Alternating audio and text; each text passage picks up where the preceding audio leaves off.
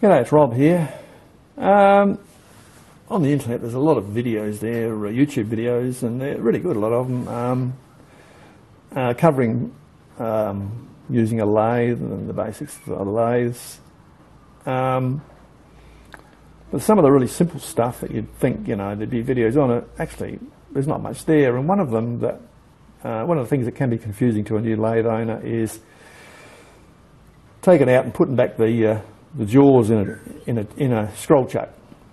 A 3-jaw scroll chuck's the most common type, and even though the jaws are basically have numbers stamped into them, quite often those numbers are meaningless. I mean, if they're Asian chucks, and the numbers can be absolutely useless if they're not even, if they're readable even. A lot of the time you can't even read them, or they're worn off, or they're so badly stamped. I mean, look at that, 2743. What the hell's that?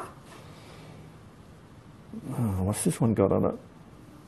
7743P, meaningless gibberish. And this one, 174, can't read it because it's so faint, it's all rubbed off.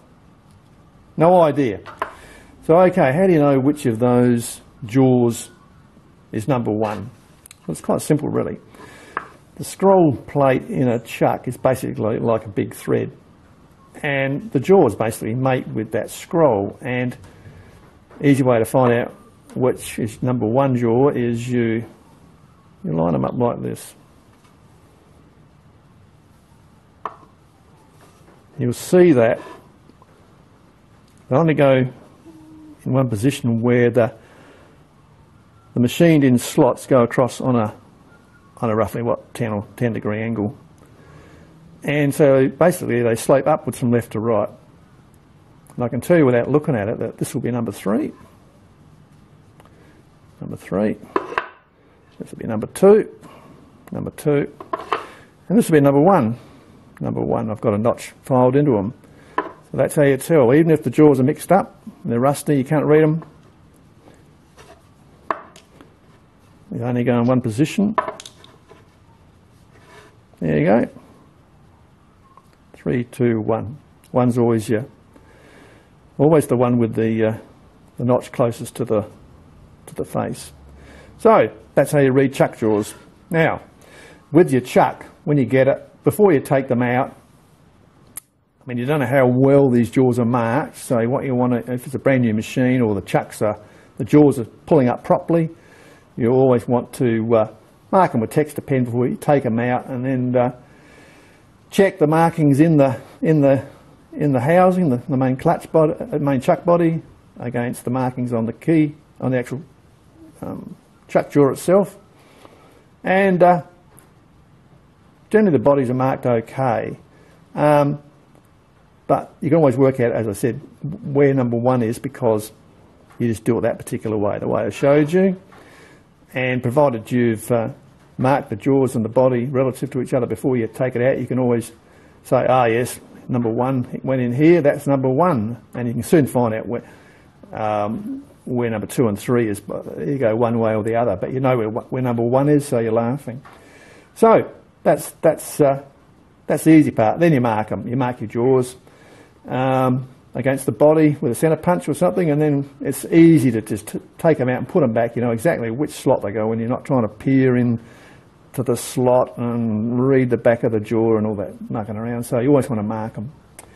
You notice I also have got marks on the actual backing plate and the chuck body as well to mate, so that you always put your chuck back, take it off and put it back on the same mounting position, use the same bolts and the same slots, and then that way you won't have any run out problems if the jaws are machined up correctly.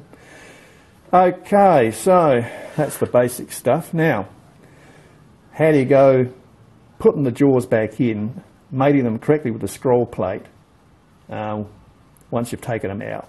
Well, I'll show you. Okay, now we're going to put our jaws back in. Now, what's the easy way to do this? Well, we've got a mark so we know which one goes in which. So 3 goes into 3, 2 goes into 2, number 1 goes into number 1. Now, once you've done that, turn number 1 down to the bottom. Just This works the same way for internal or external jaws. These are fully pushed in. Apply a little bit of upwards pressure on with your fingers against the bottom jaw. Put your chuck key in and turn the chuck key anti-clockwise. And while you're turning, keep that pressure up on the bottom jaw, number one, and you get to a point where you'll feel it click in. Just keep turning anti-clockwise. There it goes. You hear it click in. Make sure the other two are pushed in. Now turn the key clockwise. There you go. Easy as that. So I'll pull into position, dead even, and everything will be totally uniform, as you can see. No problem. That's the way you have to do it. If you try and do it any other way, you're going to have trouble. You'll have one jaw not coming in far enough or whatever. So easy peasy, just do it that way. Always remember, number one has to engage first. So you're anti-clockwise with the key until number one snaps into place. Make sure the other two are in, and then just go clockwise and it will pull up every time. Okay, I know that's basic stuff. And experienced guys will go, oh, yawn, this is so boring.